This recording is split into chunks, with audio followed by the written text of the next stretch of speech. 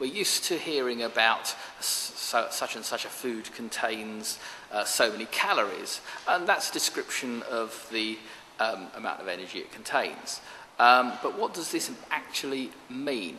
We're used to breaking down the food either by eating it and digesting it slowly, or if we cook it and perhaps leave it on too long, it burns a bit in the stove or whatever.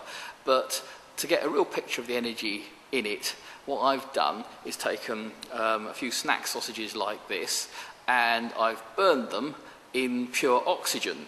But what I've done is I've packed them inside this cucumber so that they're kept tightly together and the oxygen's channeled up over the sausages, and then we've ignited those, and what I do is take one of these and use the energy from the burning sausages in this cucumber to cut right through this metal tray.